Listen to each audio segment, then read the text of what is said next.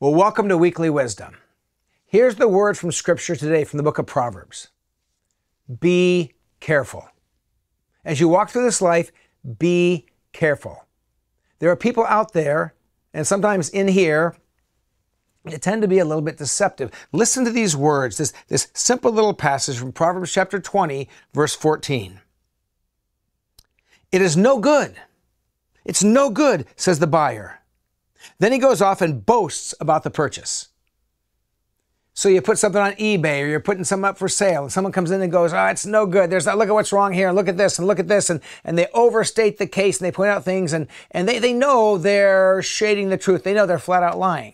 It's no good. It's no good. And then they get a better price from you. They kind of rip you off a little bit. They leave and they go, I knew the whole time. And you go, well, who would do that? Here's the answer. Almost everybody. I mean, and the warning is here in Scripture, be careful, because we live in a deceptive world. And I think more and more so. I walked into a CVS store the other day, and half the shelves were empty.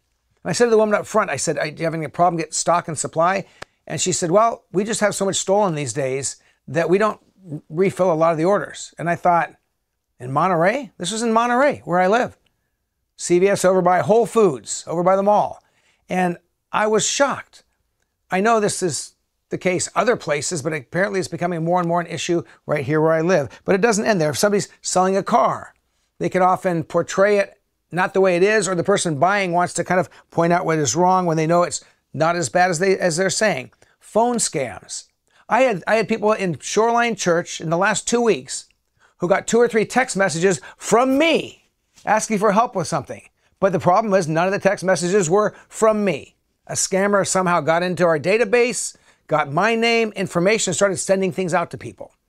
And so here's the thing. The Scripture says, be careful.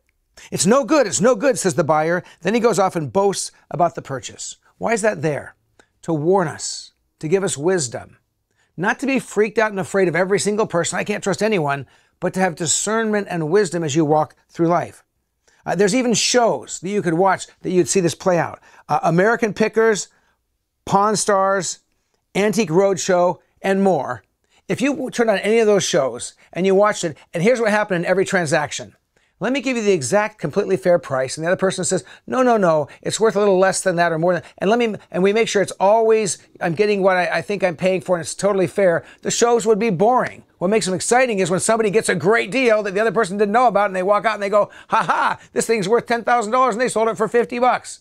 And I knew it the whole time. You go, is that deception? Is that just life? Well, you figure that out. But what I'm saying is, as you're walking through life, have wisdom and be careful. So here's a couple of insights from this passage. Be discerning and pray for discernment. God, help me have wisdom to see if someone's trying to rip me off here. Help me have the wisdom to see that this email I got, I better not click on that link. I've actually started cutting texts from emails that most of the time I can tell when it's phishing or where it's spam or where it's a scam deal. I can usually tell, but if I'm not sure, I'll grab the text, I'll throw it in the top bar in my Google and I'll search and it'll say a common scam where people are, and it tells me the scam and what's going on there. So, well, why would you check that? Because we live in a world where we have to be careful. Get wise counsel. If you're not sure, and especially if you're not tech savvy and you get something on a text message or an email, and you're not sure if this is legit, ask someone who knows more than you about it and let them tell you. And then finally, check in with the experts. Ask somebody who's not just a friend who knows, but somebody who really has studied these things, and make sure that you are not getting ripped off in this life. So here's your weekly wisdom today, and I'm going to pray for you for this. Have discernment. Be a little more careful. Someone comes on your text, something comes on your email, someone comes knocking at your door.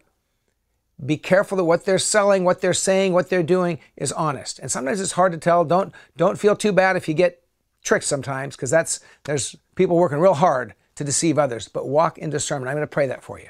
Lord Jesus, there are people that will say, it's no good, knowing full well that it's good and trying to rip us off. And I thank you in your word, it's that practical to warn us, to walk with wisdom and discernment, even in how we conduct ourselves in the simple things of life and even in business transactions. Give us your wisdom and your leadership and the willingness to ask others for help to make sure that we don't end up on the other side of deception. We pray this in Jesus' name. Amen. Blessings on you. Have a great day. Have a great week, and be careful.